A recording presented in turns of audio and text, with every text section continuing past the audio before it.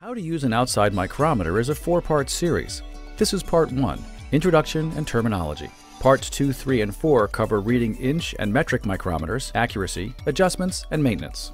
The micrometer is built around a frame with a fixed anvil to the left and a numbered scale sleeve to the right.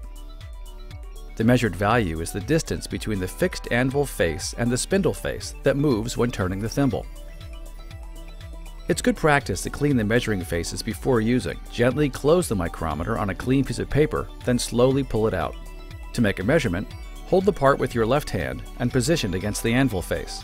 Then hold the micrometer with your right hand and turn the thimble counterclockwise until the spindle face contacts the part.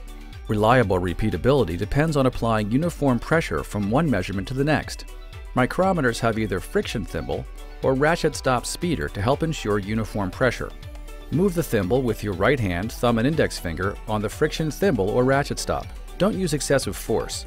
Light but firm contact pressure ensures accurate measurements. When measuring a stationary or fixtured part, make note of your measurement before removing the micrometer if possible.